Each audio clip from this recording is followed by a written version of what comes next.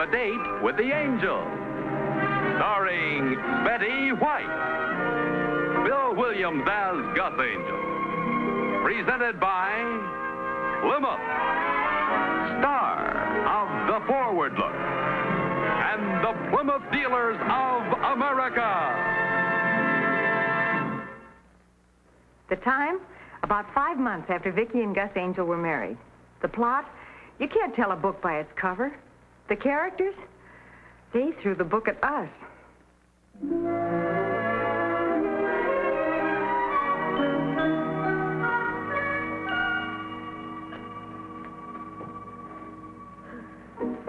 We might as well go to sleep. You know Gus and George aren't going to get back to town tonight. Mm-hmm. Did you leave the lights on in the front room again? Yep. If the boys do come home, I'll wake you up, hon. I'm a very light sleeper. I wake up at the drop of a pin. Okay. Good night, sweetie. Night, hon.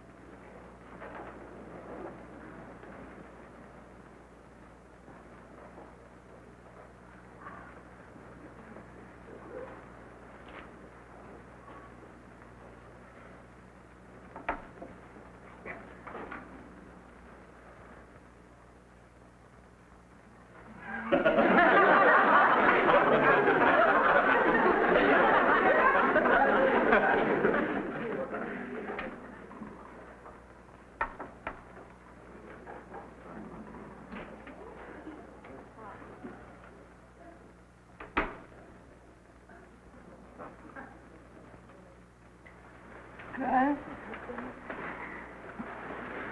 Is that you, Gus? Sure, it's me, yeah.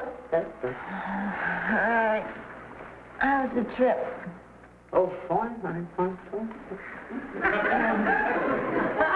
That's good.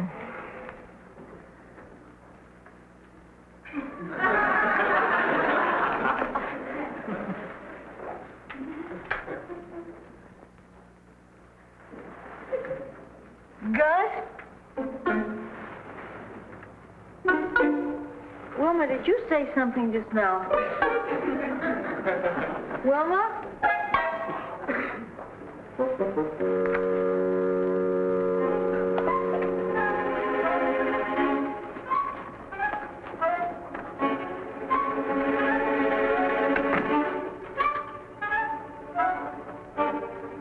That you, Gus? It's all right, lady. I just got to look out of the bathroom.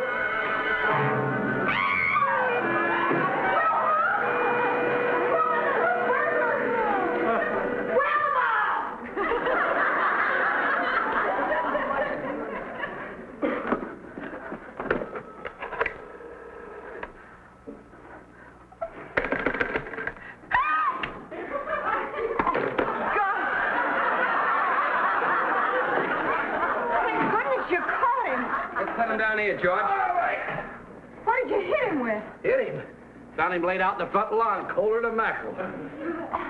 He probably tripped over the front hose. Honey, you want to watch that? I want to watch. Gus, this man is a burglar. This little fella, listen. No, wait a minute, George. What makes you say that? Oh, I thought it was you, and I came out here, and I turned the lights on, and he saw me, and I saw him, and he said something silly about the bathroom, and I screamed, and he ran. Oh, Vicky, what do you mean he said something silly about the bathroom? Oh, wow. Oh, he's falling off the couch. I'll get something cold to put on his head. Don't let him get away. Gus, if that little guy's a burglar, I'm both of the Bobbsey twins. George, you can't go by looks. My own grandmother has a face like a 3-time loser. Besides, Vicky saw him. Oh, I thought I heard you come in, honey. Oh, you want a sandwich or something before you go to bed, George? Oh, don't tell me he was driving. Wilma, he's the burglar. He is? What burglar?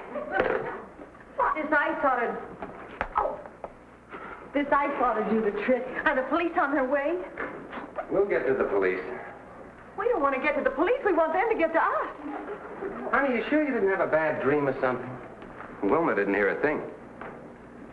Gus, I walked into this room and I saw him. Now, I wouldn't make up a thing like... He's awake. Mister? Mister? He's out cold. Yeah.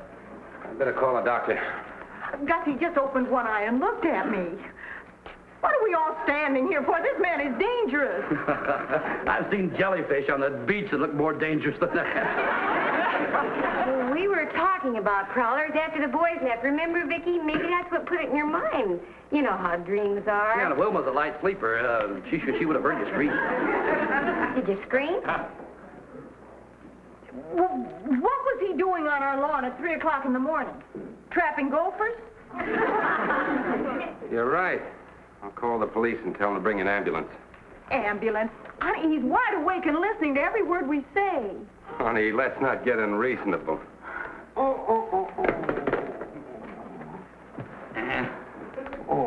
Hey, Gus, maybe there was a burglar. Thanks. And when Vicky screamed, this guy was going by the house. He ran in to help, stumbled over the hose, and that's where we found him. Could be. Why didn't you wake me up, hon? Well, if nobody else will call the police, I will. Where? Easy. Where am I? What happened? Suppose you tell us.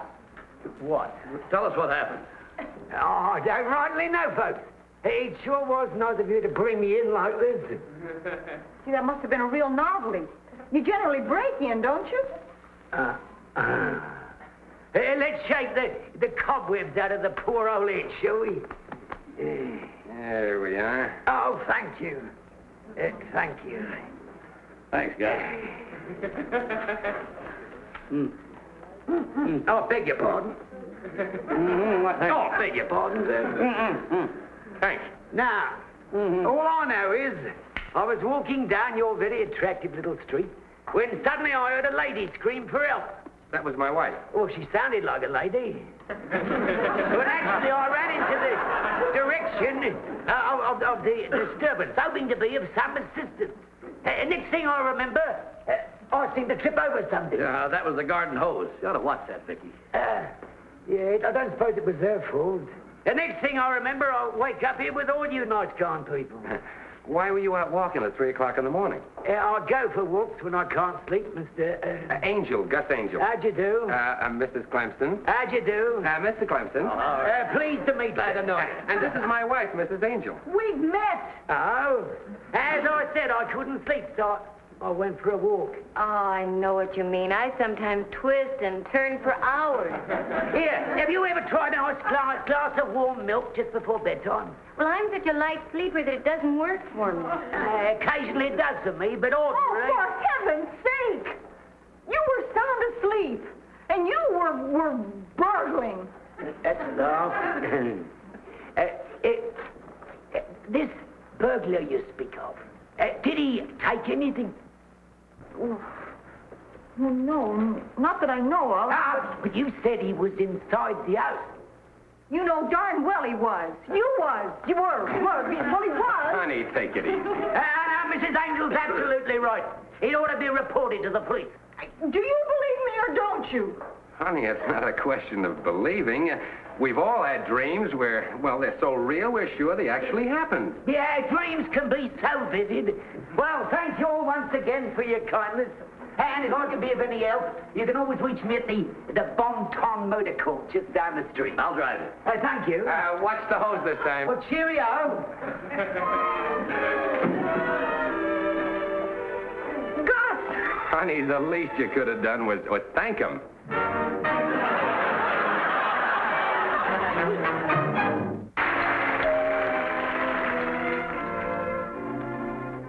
Registered letter, Mrs. Angel. I wonder who that's from. I wouldn't know. Sign the slip, please. Thank you. Mm-hmm. Goodbye. Bye.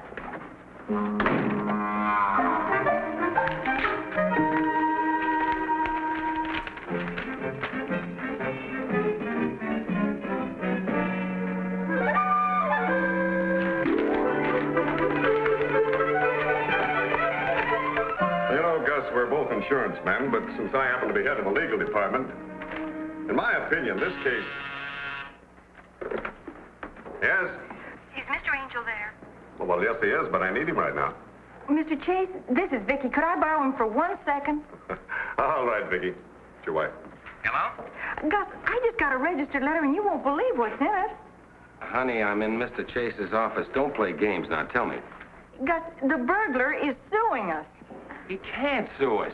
Well, somebody better tell him, because he's doing it. So that sounds rather legal. Is there anything I can do? Well, maybe, sir. Vicky just got a letter saying we've been sued. Oh? Here, let me talk to her. Hello, Vicky. It's Joe Chase again. Gus tells me you're in a little trouble, huh? Hello, Mr. Chase. Yes, we're being sued by a burglar. I don't guess this wife of yours has a wonderful sense of humor. She said you're being sued by a burglar. Yes, sir. He broke into the house a few days ago, and I caught him, and I screamed, and he ran, and he fell over the hose out in front of our house and smacked his head, and he's suing for damages.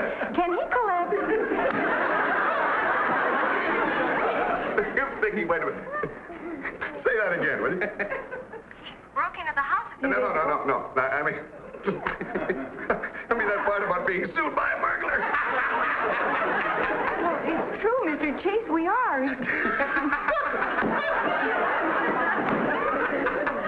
I guess it does sound kind of silly.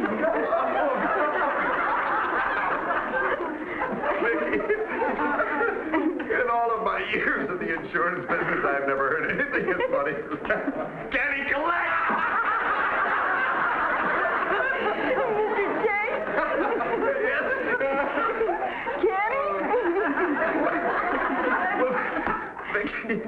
Vicky, that would depend entirely on the insurance company that handles your liability.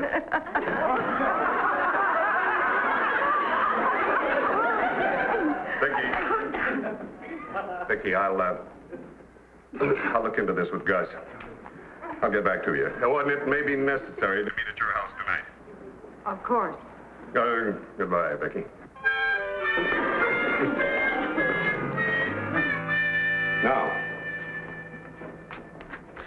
Now, you came to here. Yes. Ah! What? That's you screaming. Ah! It's all right, lady. I got locked out of the bathroom. Good. I beg your pardon. Well, that's what he said when I screamed. That's why I thought it might have been a nightmare, sir. Oh, yes. Gus, tell me, which way was this man facing when you found him out there in the front lawn? Facing the street, sir. Aha! Now, that means that he was running away from the house when he tripped over that hose. There, you see? Oh, honey, I never disbelieved you. I always thought... Oh, that must be the Clemson. Mm-hmm. I guess we won't need him anymore, eh, sir? Oh, well, I don't know, Gus. I want to get all the facts, and then I'll know what... Something wrong, George? You'll see. I'm sorry we're late. We drove around the block a few times. Oh, well, that's all right, now that you're all here. I want to explain the procedure of this thing. Now, we've all got to go down to this lawyer's office tomorrow and give a deposition. That means tell our story. As I understand it, Mrs. Clemson, you were asleep at the time, huh? No. Here we go. Vicky and I both heard this noise. Vicky got up and I followed her. She didn't see me. We both saw the burglar. He didn't see us. Vicky screamed, and when the burglar saw us, he said, "It's all right, ladies. I was locked in the cupboard." How do you like that for a bulletin? Thank you, sweetie. But now tell him what really happened. That's what really happened. Oh, Wilma, if you told a thing like that on the witness stand, they'd throw us all in jail. You know, Mrs. Clemson, your loyalty to your friend is admirable, but I must know the truth. Vicky and I both heard this noise. Vicky got up and I followed her. She didn't see me, but we both saw the burglar, and Wilma's lying like a rug. Honey, you were sound asleep. How would you know? You were busy screaming. I think she's just wonderful. And now we get the waterworks. Oh, Wilma, come on. Tell Mr. Chase the truth. You were out like a light, weren't you? Vicky and I both heard this noise. Vicky got up and I followed her. Vicky, what in the world are you crying for? She tried so hard.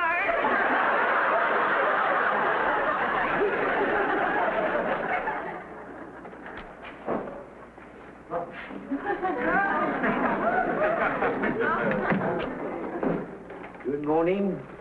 Morning. Good morning.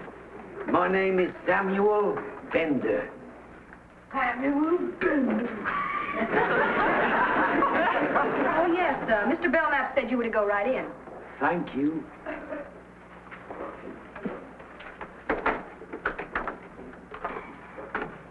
Good morning. How do you like that? We cool our heels for an hour, and that little thief goes right in. Whose side is that lawyer on, anyway? Well, he's Bender's lawyer, George. Well, he ought to be disrobed. Disbarred. That too. Oh, hi, everybody. Hi, sweet. Mr. Chase and Mr. Angel of Henshaw, Taylor, Malcolm, and Chase for Mr. Belknap. Bender versus Angel. Hello, Chase. Hi. Mr. Chase and Mr. Angel of Henshaw, Taylor, Malcolm, and Chase for Mr. Belknap. Bender versus Angel. Ah, this shouldn't take any time at all. Say, you're not kidding. Does that lawyer of his know that that miserable little rat fell down facing the street? George, you may go in, Mr. Chase, Mr. Angel. Thank you. Well, don't they want me to? Later, Vicky, later.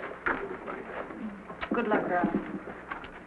The thing that fractures me is that I got taken into that little con artist.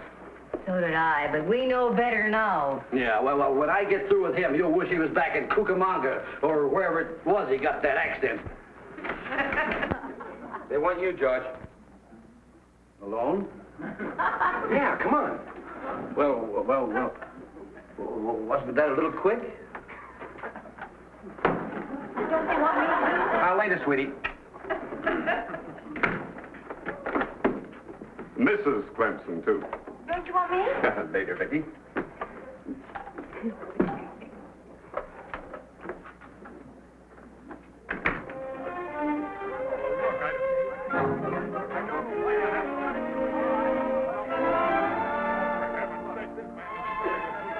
Would you like something to read? There's a new digest on briefs and depositions here. No, thanks. I have a survey of writs and indentures.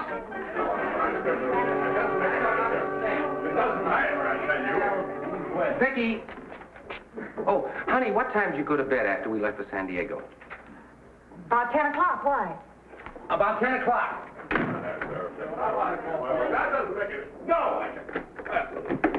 Vicky, which bed did you sleep in? Gus's. Thank you.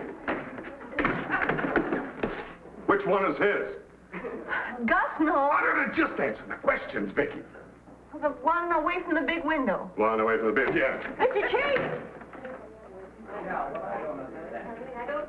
Vicky? Vicky, you didn't turn off the living room lights, did you? You over somewhere? They'll call you when they need you.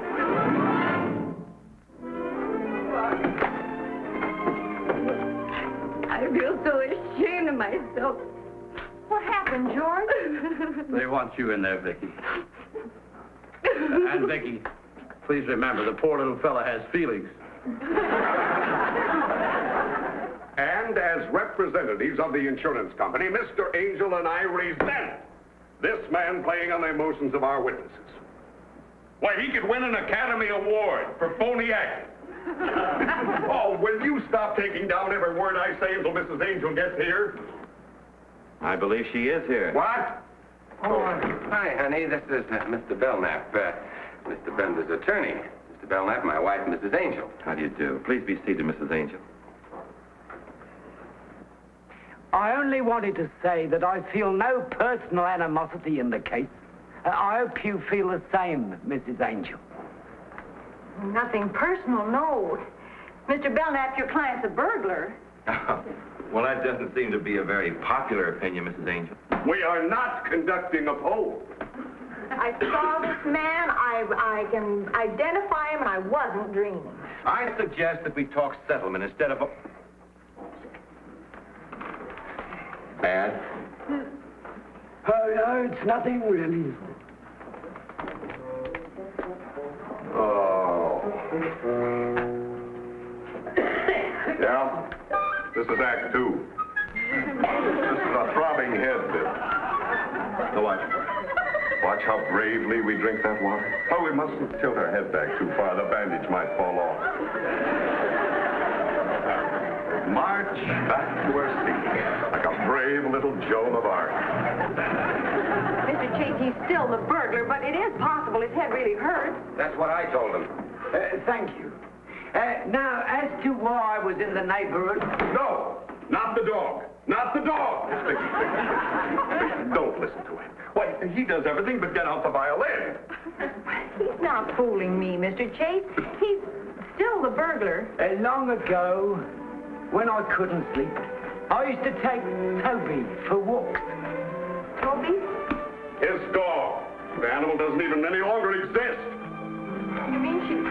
Yes, 3 years ago. Easy, Sam. I'm sorry. Thank you, my dear. You see, that's why I was in your neighborhood at 3 o'clock in the morning. I like to pretend that I'm taking Toby out, wandering when I can't sleep. Silly, and... Oh, shut up! Well, there's no need to be rude, Mr. Chase. Rude! Vicky, I will lay you 10 to 1 that Toby was the name of his cellmate in Sing Sing. All I'm saying is a man can be a crook, but he can still love his dog. I know I saw this man. I know I did. I'm as sure of it as I am that this is a desk, or that this is a lighter, and that this man is a Thank you, Mrs. Angel. And not only that, I'm sure I saw him wandering around the bedroom. Vicky, you are? You saw it? All right, now, Vicky, tell me. What was he doing? What was he doing? Well, I think he was standing by the closet carrying a cat. A cat, that's it. A cat! Where did a cat come from? I was pretty groggy with sleep, but If Vicky said he was carrying a cat, he was carrying a cat. Just listen to me, you two are my clients. I'm trying to represent you. And not only that, but it's your husband's insurance company that is being taken, and now you're coming up with cats! Don't yell at my wife! Oh, stay out of this! I don't want him to stay out of this. Vicky, can't you see that you're playing right into that little crook's hand? Now you lay off of me. Bender. I am not. I wouldn't defend a man who'd hold a cat up by the tail. Hey, wait a minute now. Listen, I'm sensitive about some sort of things, and I didn't hang no cat up by no tail. All I did was to fish in a closet and pull out that measly little fur piece of hers. And it weren't no cat. Thank you. The defense rests. Why'd you call the police? Michigan 5211. Well, that was a very pleasant deposition. Come on, Gus, Vicky, shall we go? Oh, Bender's so healthy. Here, have a light.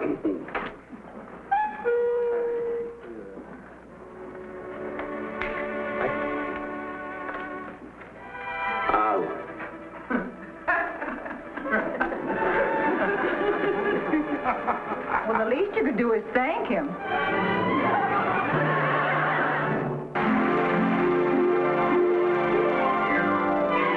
Got a date with an angel, gonna meet her at 7.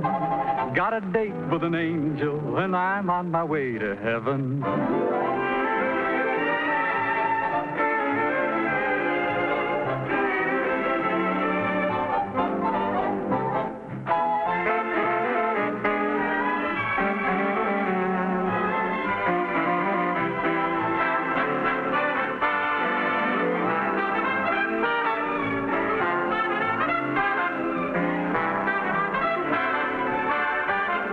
Ladies and gentlemen, your Plymouth dealer invites you to watch the Lawrence Welk program Top Tunes, and you tell it on this same network. Tom Kennedy speaking. Good night, everybody.